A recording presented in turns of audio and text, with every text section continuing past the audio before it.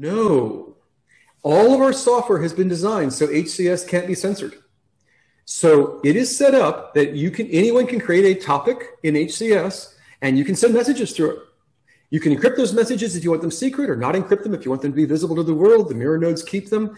And there is no mechanism built into the software for censoring that.